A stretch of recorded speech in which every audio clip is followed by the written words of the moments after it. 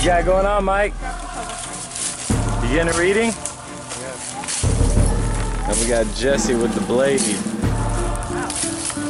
Paving the way. You're being a trailblazer. You got the people who take the path that other people have already taken, and then some people make their own path. Real treasure hunters.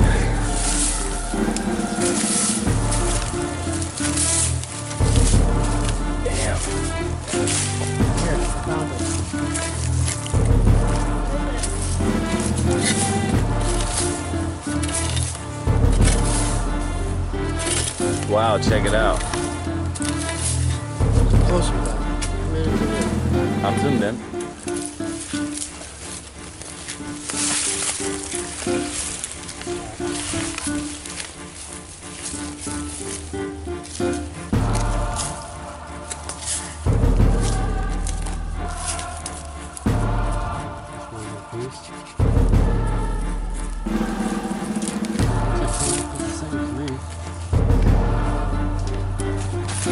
See if there's anything underneath that.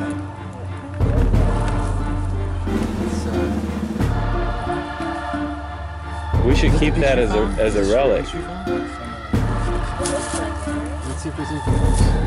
Hey, what if the safes, which are probably what, cast iron? Are those iron or something? The elements will affect those a lot faster than they would gold and, you know, jewels, diamonds and things. Maybe over time, those safes busted up, water, floods, all kinds of stuff. Maybe treasure's still down there. Like what I'm thinking. You know? Because those saves won't last as long as the gold. Let me give it a nice little. These things got thorns all over them, man. Yeah. See that? Yeah, big giant ones. Here, let's take the blade. Hey, Jesse, can you take the blade and cut these off for him while he's We digging? did find a small gold nugget. Let me see it, Jesse. There you go. We got gold. What happened here was, this is the location that Uncle Vern had told us about, that back in the 50s, early 50s, that they had found, he had heard of them finding 3 safes out here. And what happened was, they had found the other 2, there was a total of 5, and the other 2, they couldn't dig it out, so what they did is they actually marked it with a stake. When he went back the next morning, they couldn't find the stake or find the treasure where it was buried.